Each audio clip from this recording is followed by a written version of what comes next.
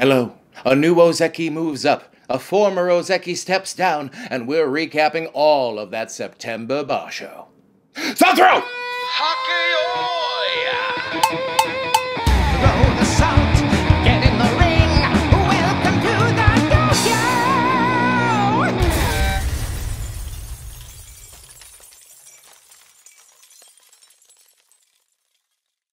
Hello and welcome to the Dohyo here on Mr. JWags channel. We are back and we are recapping an eventful September Basho. But before we dive into that, we have a few intai we need to discuss.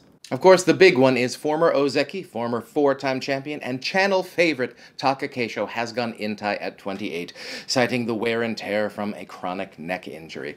Now don't be too worried about Taka Keisho. He's going to be fine. He has already secured Elder Stock at Minatogawa. And rest assured, I have a lot of thoughts about Taka Keisho that will be in a very near future episode. Two other Makuuchi mainstays also hung up their belt, Aoyama and Miyogiryu. Aoyama, the huge Bulgarian, has just retired at 38 and claimed the Iwatomo stock. His highest Makuuchi rank was Sekiwake. He ended up with 2 Junyusho, 5 special prizes, and 1 Kinboshi.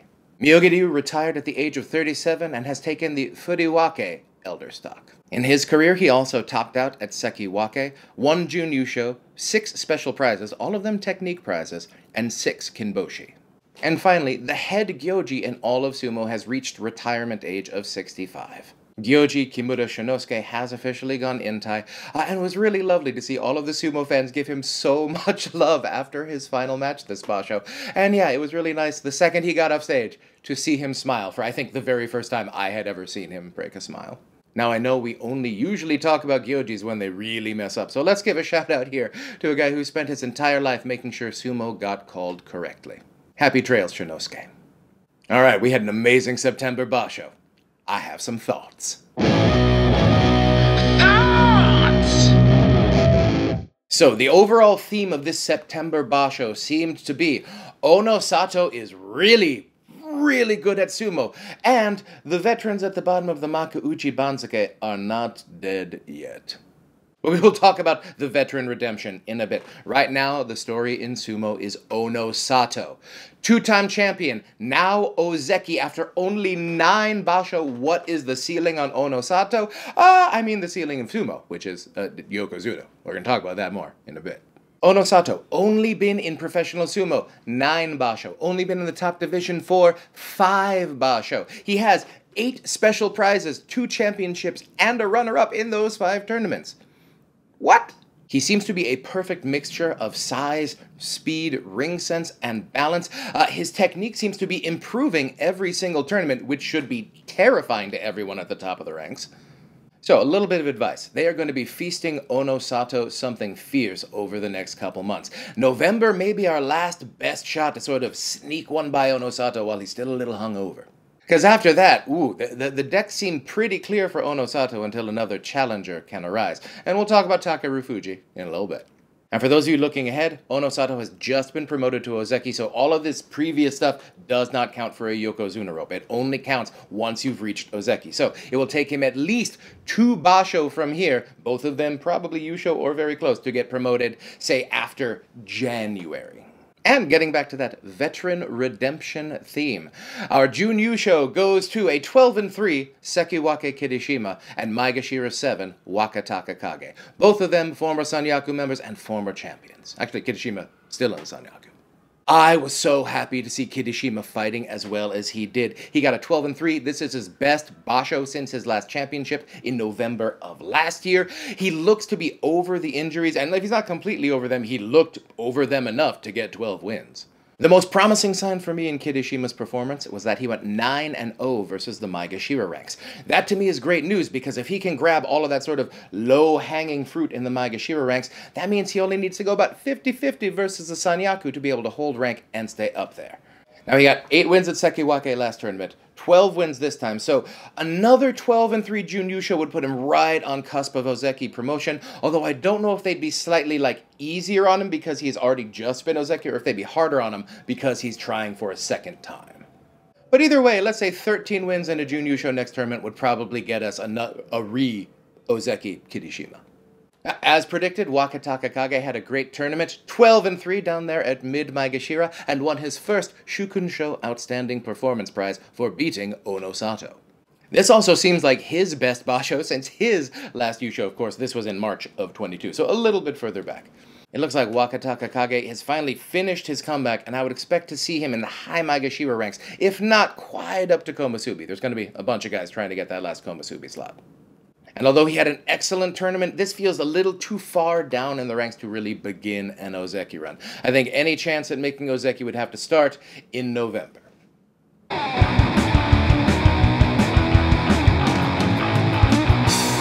Starting with our Ozeki, well, they were fine. Kota Zakata and Hoshoryu both got 8 and 7, both clinging on to their Kachikoshi by their fingertips, but both of them will be in good standing for the next tournament, which will be nice. Our cluster cube of 4 Sekiwake has unfortunately dispersed. Of course, Takekeisho has gone Intai, and Abi has gone 5 and 10, which will drop him down into the Maegashira ranks, maybe even out of the Joy. So that means we are losing 1 Sekiwake to promotion to Ozeki and 2 to demotion and Intai, which means we will need another Sekiwake, and I'm pretty sure it's going to be Komusubi Daieisho, who got an 8 and 7. They'll be bumping him up 1 rank. Now, since Daieisho is getting promoted and Hirado Umi only got an 8 and 7, and recent Banzuke shenanigans aside, I don't think they're going to keep a Komusubi at 7 and 8, which means we're going to need 2 new Komusubi for next tournament. Now, I feel like it's pretty locked in that one of those Komusubi will be Wakamoto Haru, getting promoted from Maegashira 3 with 11 wins. The second one, I think, is going to be Maegashira 3 Oho, but I would not be entirely surprised if it was Shodai or Waka Takakage. Now, all of this Sanyaku shuffling means we are probably going to be 1 man shorter in the Sanyaku than we were this tournament, which means we will get a return of the Maegashira 17 West rank. Now it's time for Uncle Sumo's Attaboys.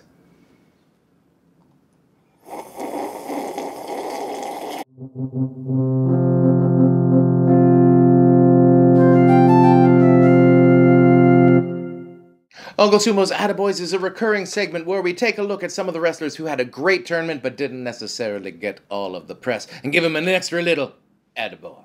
Now, we just talked about him, but Wakamoto Haru had a great tournament with 11 wins. Hope to see him back up the Sanyaku and strong for a good long time. Way to get over that injury.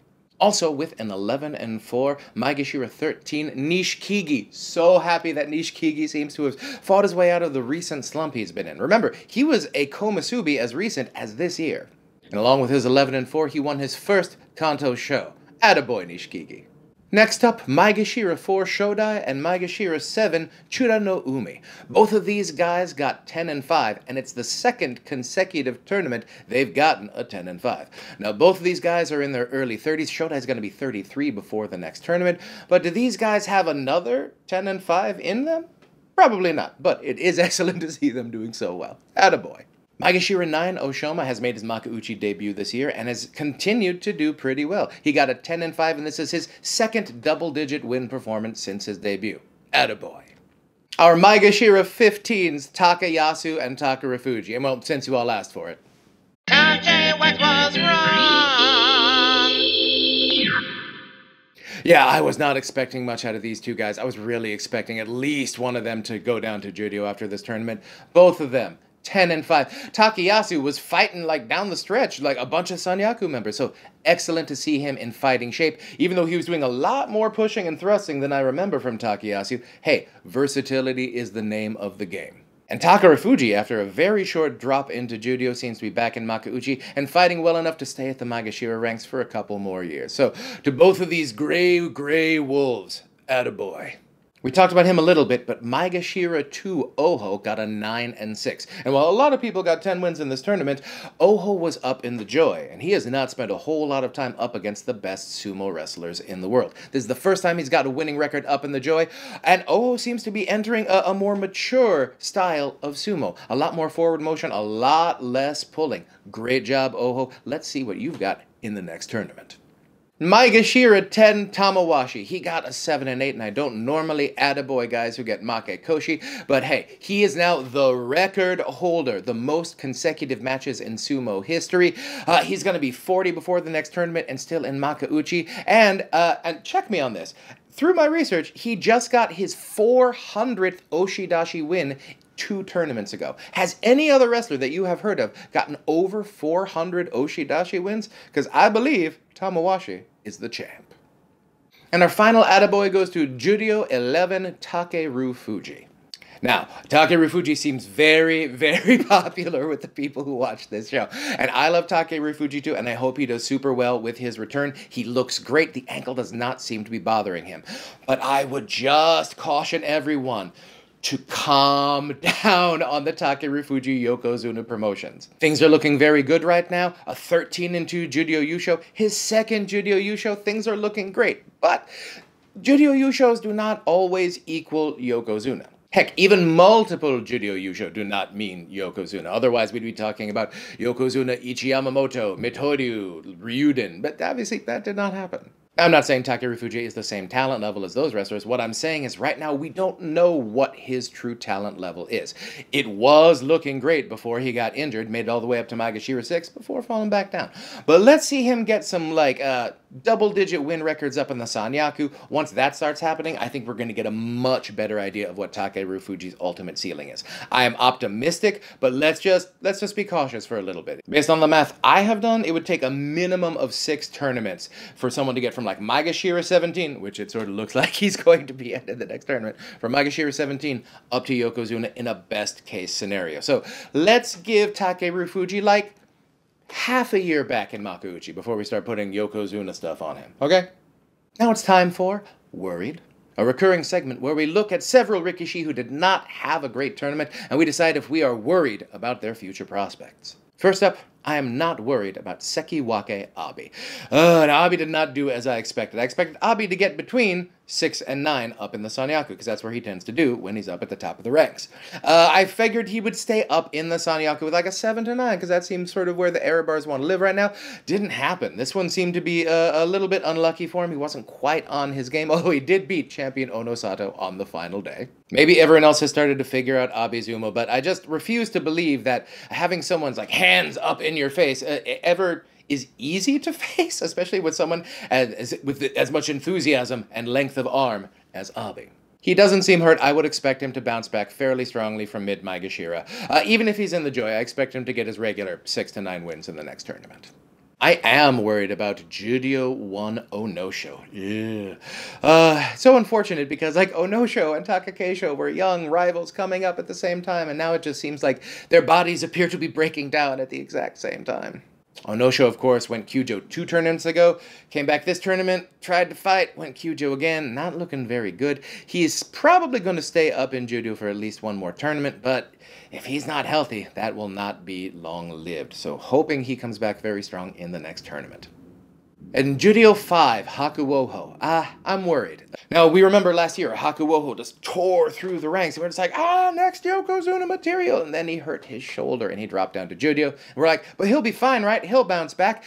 Took a couple tournaments, didn't do too well. But last tournament, 11-4. This tournament, 8-7. We were expecting the curve to maybe just like go up a little steeper, but Kachikoshi is not bad, but it just seems he's not healing as fast as we had hoped. He's still very young. There is a lot of time for him to get better, but I think we were all hoping we were going to see him back in Makuuchi before the end of the year. So, shoulders are complicated. They sometimes take a while. Take the time, live your life, but I am a little worried about the future for Hakuoho. Now let's see who's taking that midnight train to Judio.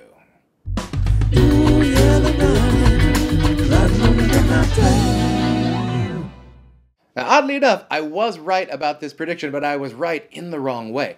I thought we were going to see at least 5 demotable records, and I thought a lot of them were going to be our older favorites, like Takeru Fuji, Takeyasu, Nishikigi. They did great. I was so wrong about that. In fact, all of our demotable records are wrestlers who are 30 or younger. So the Rikishi I have with demotable records are, well, first, of course, Takakeisho went Intai, so everyone below the rank of Sekiwake getting a half-rank bump. But below that, Maegashira 16, Shidokuma only got 4 wins, went Kyujo, he should be going down. Maegashira 11, Kageyaki, only 3 wins, that looks like a definite demotion. Maegashira 16, Kitanowaka, 6 wins. Now, we had some fun with 6 and 9s in the last Bansuke, but that traditionally is a demotable record. And then Maegashira's 12, Kinbozan and Bushozan with 4 wins. It's a little weird having both Maegashira's 12 with the exact same record. I wonder if that is going to make them loath to split them up. So I feel like either they're both going to get demoted or both of them are going to stay. But let's check out the promotion queue. First up, Judio 1 East Chiyoshima got 10 wins. That is a definite promotion. Judio's 2 Toki Hayate and Shishi both got 9 wins. That should get both of them up to Makauchi. Judio 11, Takeru Fuji, got 13 wins, and the Judio Yusho. So that's going to be close, but I think he's going to pop up there to Maegashira 17, which would be the most apropos thing ever. Remember, we should have 2 Maegashiras 17 on the next Banzage. Now, unfortunately, there weren't a lot of promotable records, so the only other 2 who even could be promoted would be Judio 8 Asakoryu with 11 wins. It would be a slight over-promotion. And Judio 5 Hakuwoho with 8 wins. And of course, Judio 5 Tamakauchi with an 8 and 7 would be a huge over-promotion. So I'm not expecting like a 6 and 6 demotion promotion. Personally, I'm expecting 4 up, 4 down on this one, and I do expect Takeru Fuji to remake Makauchi in the next tournament. And as an added sidebar, I think Asanoyama is also going to stay in Judio because Takakeisho's Intai opened up an extra spot for him. So, hopefully you're going to be a little lucky there, Asanoyama.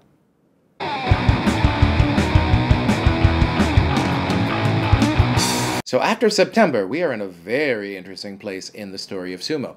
We have a lot of young hotness that seems to want to push through right now, and Onosato appears to be the first breakout of this new generation. Very excited about that. Now, despite the recent Intai, it does seem that the old guard is showing a bit of life, especially at the bottom of the Maegashira ranks.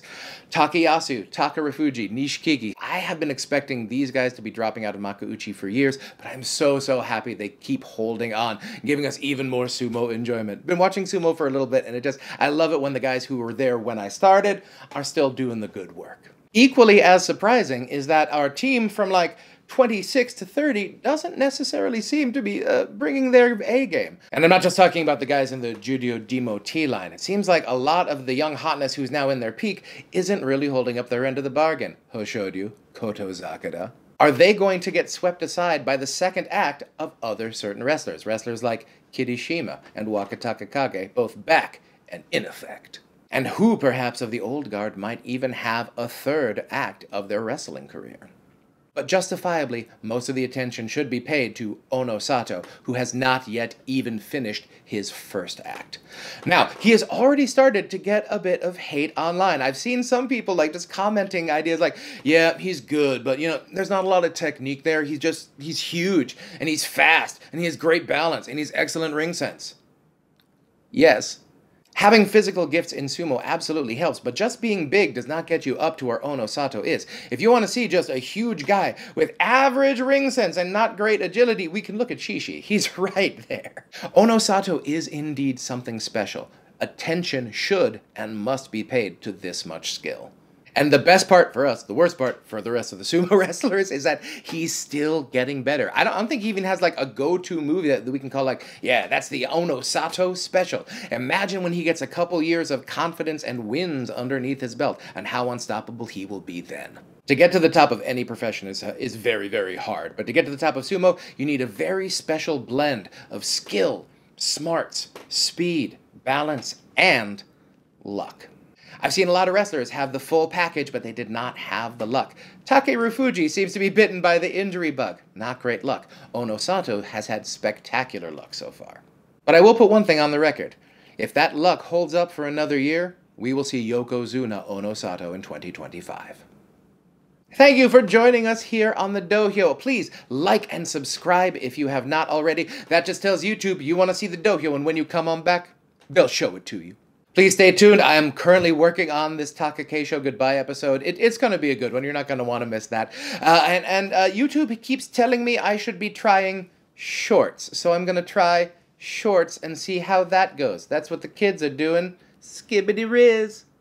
But everyone stay tuned. We are ramping up for our end-of-year coverage. November Basho is coming up. We're going to do predictions, quick strikes, recaps, and also the end-of-year rankings and all the cool stuff that I do every year, and you're not going to want to miss that. So everyone, stay safe, stay strong, stay healthy, and I will see you next time on the Dohyo.